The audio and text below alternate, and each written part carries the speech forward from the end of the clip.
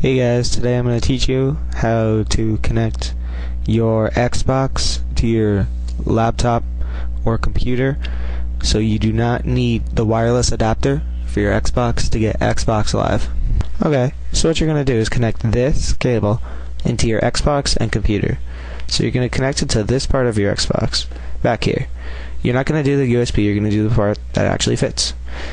And then you're going to move on to your computer, and you're going to do the same thing. Okay, once you have your cables connected, you're going to go into this wireless thing. You're going to go right-click it.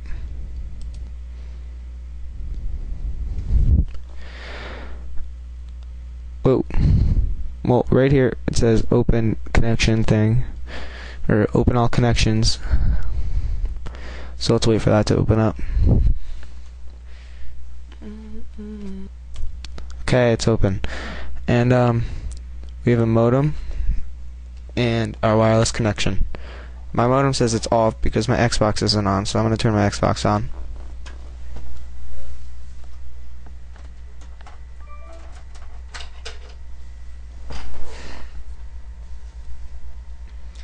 Okay, my Xbox is turning on.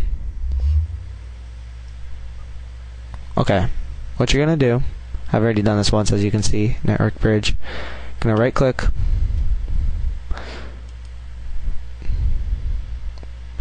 add to bridge.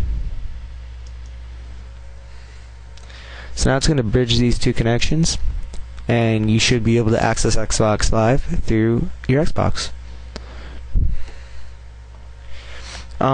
If you already have a wireless adapter, obviously you don't need to do this, but I have a wireless adapter and I thought this was pretty cool, but I'm just going to show you guys how to do it.